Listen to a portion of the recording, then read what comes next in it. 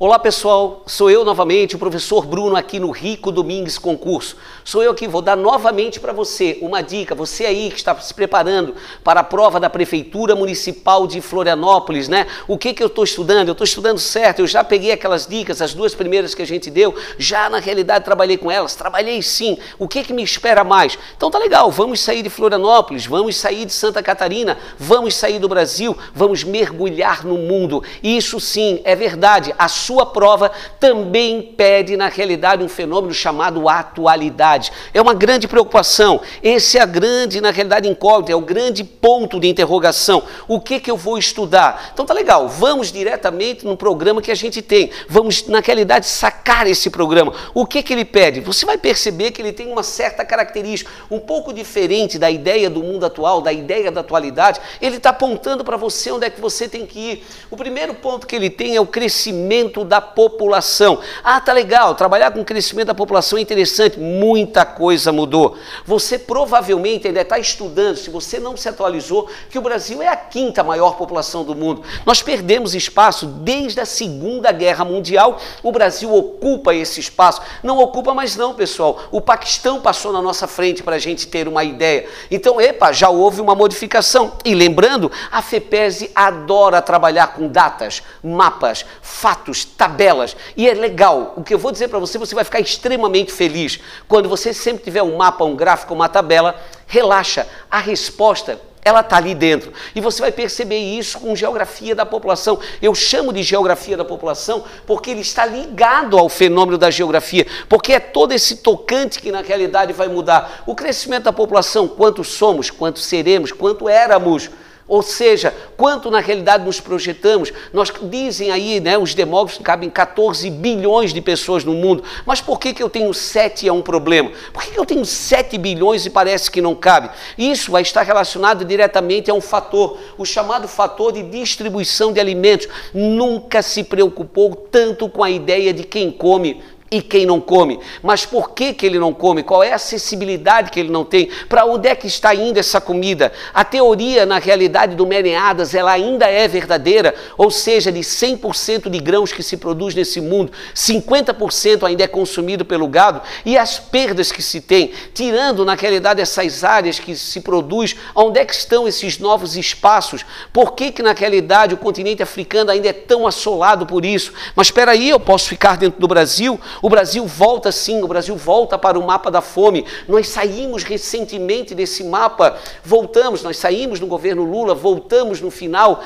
desse mandato da Dilma para o governo Michel Temer, as coisas já não andavam muito corretamente e agora recentemente o Brasil volta para o mapa da fome. Lembra do discurso que ela vai fazer na ONU, na abertura da ONU, isso, né, identificando que o Brasil está totalmente fora desse mapa? A pergunta é, o que levou a gente na realidade a voltar a esse quadro? Em que parelha nós estamos com outros, né, países que sofrem na realidade dessa síndrome? E tá legal, mergulha-se num tema extremamente importante, chamado a questão ambiental, os chamados problemas ecológicos. Vamos começar isso da onde? Ele até cita para você o lixo. Não é o lixo, é a forma com que você, na realidade, trabalha com esse processo. Aí você vai lembrar, eu preciso saber de quê? Eu preciso voltar no tempo. Por incrível que pareça, eu tenho que voltar não na Revolução Industrial, mas no reflexo dessa Revolução Industrial. O reflexo que cria a urbanização, o reflexo que traz a população do campo e se loca dentro de uma cidade.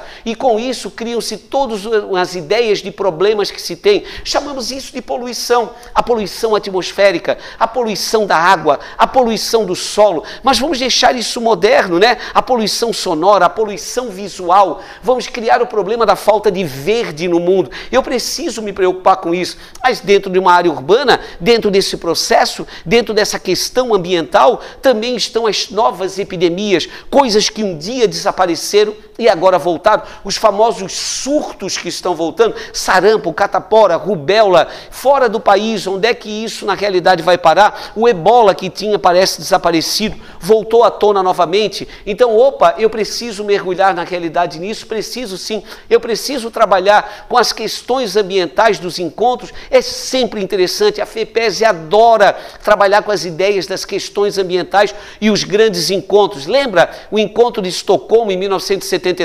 Em 2002, né, que nós vamos ter aí A Rio+10 volta na Eco 92, no próprio ano que se falou, em 1992. A Rio+5, conhecida por você por protocolo de Kyoto, nunca esteve tão na moda o protocolo de Kyoto. Chamamos ele hoje por uma deriva dele chamado Encontro de Paris. Por que na realidade os grandes chefes de Estado estão saindo desse contexto?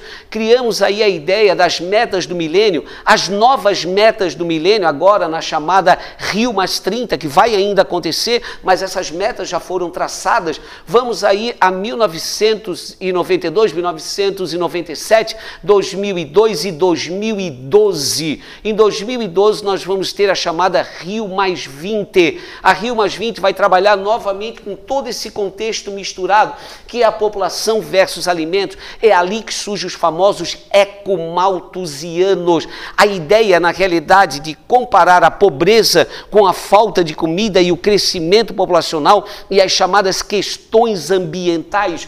Então, dentro desse desenho, para correndo por fora, mas aparecendo sempre os chamados conflitos bélicos contemporâneos. Claro que nós vamos trabalhar com alguns, mas ele está muito em voga ainda, o chamado movimento Primavera Árabe. O movimento Primavera Árabe é onde ele cresceu e é onde ele estancou.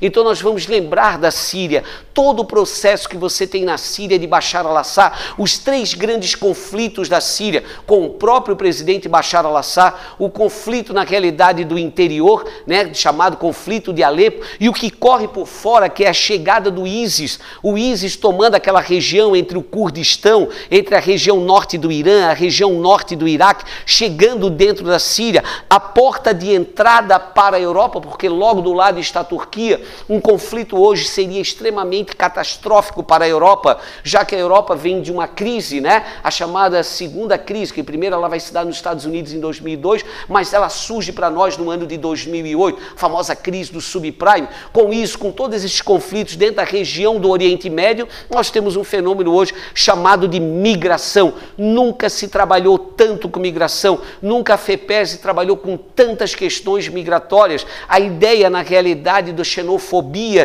que se cria dentro dos países da União Europeia, a ideia do Brexit, né, que grande parte também passa por esse processo de a estabilização ou não estabilização econômica. Então é isso que nós vamos lembrar, é isso que eu indico para você já ir pegando seus alfarrápios e passando os olhos, já ir na realidade buscando aí alguma ideia, buscando alguma dúvida, porque nós vamos estar aqui para resolver essas dúvidas. Aqui quem falou então para vocês foi o professor Bruno, aqui do Rico Domingues Concurso, né? Lembra, já disse para vocês, campeão em aprovação na FEPESE. Vem com a gente, vem estudar, aproveitem as nossas dicas, aguarde que nós vamos trazer muito mais para vocês. Um abraço, bom estudo aí para você, concurseiro, e vamos sim, vamos trazer você para cá e vamos aprovar você na prova da Prefeitura Municipal de Florianópolis. Um abraço em todos vocês.